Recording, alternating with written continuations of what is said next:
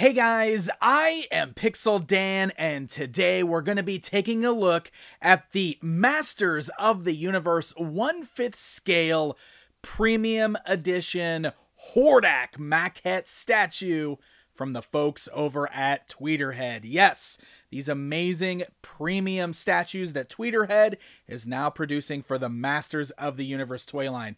Now, I previewed this statue back on the channel way back when they announced it, and now thanks to the folks over at Tweeterhead, I've got it in hand, and it's also shipping right now for everybody that pre-ordered this thing. So we're going to dive right in and get a close look at this gorgeous new statue.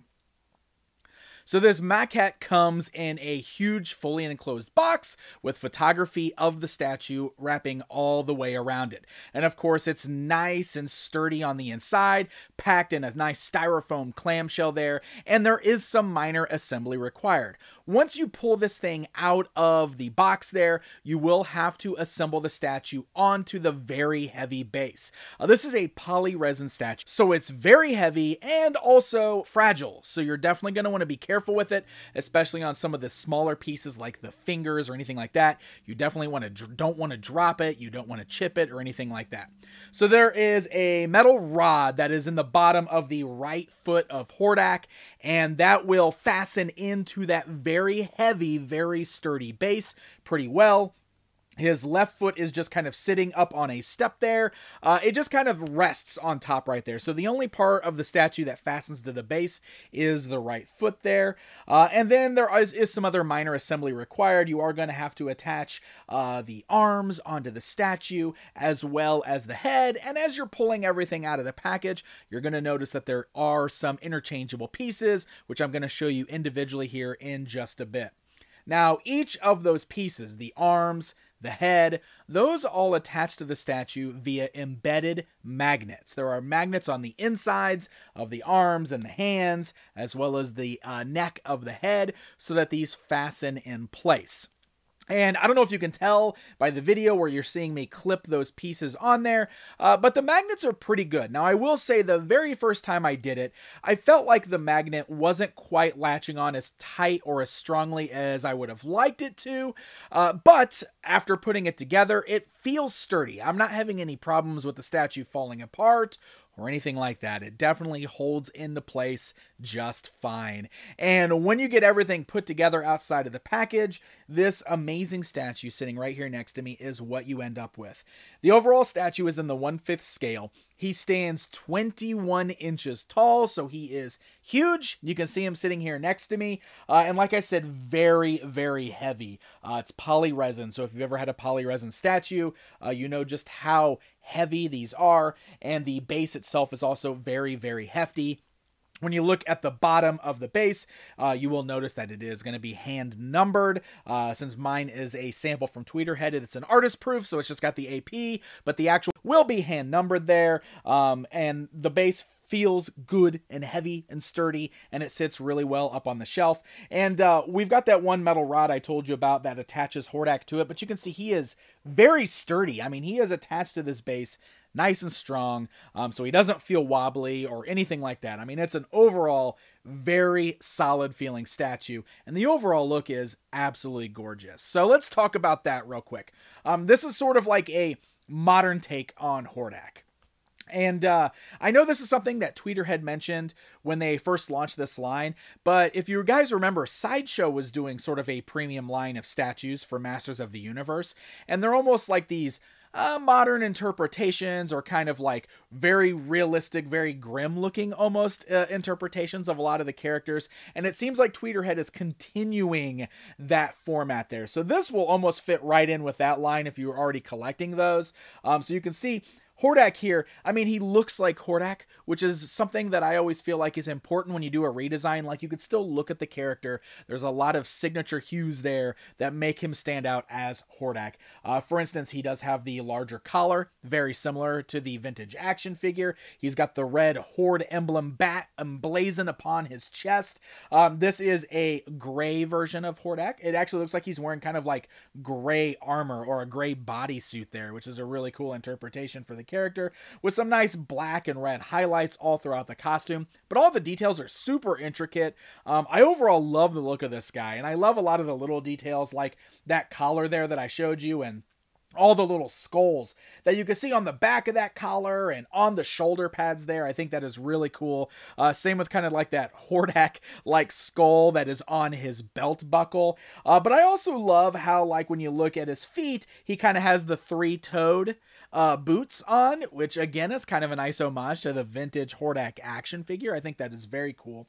And then the base that he is standing upon is also a Horde themed base with that red bat emblem on one side and the red wings kind of wrapping around the base there. I also like that the base is a mixture of sort of like a Rocky look and like an actual, like, I don't know, it's got like that combination of the technology and everything going on, which is definitely something that Hordak is all about, right? It's like the mixture of the technology and the sorcery. So very cool stuff.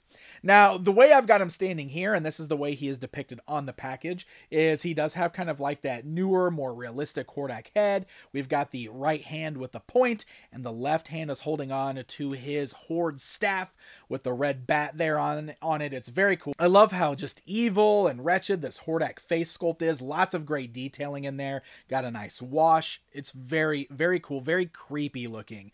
And I think that's important. The Horde is sort of supposed to be like this creepy, almost monster movie type of group of characters. At least that's the way they were intended for the vintage toy line. So he definitely has that like creepy vampire look to him, and I really appreciate that. So let's talk about some of the different looks we can get for the character. One of the things I want to talk about first is that he has this included cloth cape, which is removable. So if you want to have your Hordak with the cape, that is something that you can do. It's like a faux leather material on the outside. You can see it's got a nice kind of shine to it, which is very cool. The inside has got like a nice shiny red to it. It has these two elastic straps. So you can actually just wrap this cape around his back, and there's a little kind of cape notch right there on the front. So just stretch those elastic bands across, and it wraps right on there and attaches, and now we've got this whole new look for the character. Plus, it does have a wire embedded in both sides of the cape, so you can bend it and flex it around, and that way you can get like some windswept looks for the cape, or you can kind of drape it around the statue there if you want to. There's lots of different ways you can display them with that cape, so it adds to the overall look of the statue. But now we've got to talk about all of those interchangeable pieces. For that, I am going to go ahead and remove the cape just for a moment, because I want to show you some different things that you can do. I talked about that staff over there in the left hand. It is worth noting that the staff is attached to that left hand. So you can see we can just pop that left hand right out of socket because it is just a nice embedded magnet there. Again, this is definitely something you want to be careful with. I mean, this is a very nice statue, but that resin stuff is going to be fragile. You definitely don't want to break or snap this. But you can pop that out right at the socket at the wrist. And then if you want to, you have just a standard kind of open Hordak hand there, which you can put in its place. Just got to find the right notch for the socket there, and that will slide right in place. You can see what I'm talking about. See how it's a little wobbly there? Like, the magnet holds fine. You can see it just kind of boop, pops on there. I don't have to worry about it falling off or anything like that, so hopefully it holds on just fine over time. I feel like it will. It doesn't feel like it's going to fall out of socket or anything like that. So you can do the exact same thing, and I'm going to do this now. We can do it with the head. Look at this. So you can remove that creepy Hordak head there. And if maybe that creepy looking ultra realistic version of Hordak isn't your bag, baby, well, hey, you've got this very cool retro Hordak head, which looks a lot like the Filmation version of Hordak. It's got a white pearlescent color to it. It's got a blue mohawk, and I love it. I am really impressed with how well this kind of classic, almost cartoon style Hordak head works with this overall statue here. So you've got that option as well. I think it looks really, really cool. And on top of that, we can swap off the right hand up here with a Hordak arm cannon. And the arm cannon is very hefty. It's very big. It almost looks like it should have an LED light in there, but it doesn't. There's no light up features on this. Has the red bat on there as well. So you can actually remove the entire right forearm there, and in its place, we can attach that arm cannon, and oh my goodness, look at that. We've got that kind of Filmation looking Hordak head with the arm cannon, which is very, very cool looking. And of course, you can mix and match those parts however you desire. If you want to use the modern, more realistic Hordak head with the arm cannon, you can do that. Very easy to swap it. Still looks very cool. You can use this look with the cape. You can use the cannon with the staff. I mean, there's lots of mixing and matching options. I think the entire thing turned out incredible. So overall, gorgeous statue. If you're a fan of statues, if you like the premium format maquettes like this, I think Tweeterhead did an incredible job on this. It's a very cool looking, very creepy looking Hordak. I love the options. Honestly, that's probably how I'm going to display mine. I think I really like that sort of retro Hordak head so much that I think this is the way I am going to display him in my personal collection. Now, with this being a polyresin, very big, very heavy, very nice statue, premium format statue, the price is going to run you that. I believe this runs around the $479 mark. So you're talking just shy of $500. Of course, they're limited run. There's not a lot of these out there, but they are available and in stock online now. You can buy it at places like Big Bad Toy Store. I'll even link to it in the video description for any of you guys that are interested in checking this out for yourself. Once again, I got to give a very special thanks to the folks over at Tweeterhead for allowing me to unbox this and really get in there and show you guys how this functions and how it displays here on camera. Definitely check them out. They've got that Tila statue coming up as well, which I've already placed a pre-order for myself because I think Tila looks gorgeous. I know that the high-end statue thing isn't for everybody, but for those of you who do like it, or maybe you just want to get your favorite character, if Hordak's your favorite character, look into it. I think it's a pretty sweet statue and might be something you want to add to your collection. Thank you guys so much for watching, and until next time.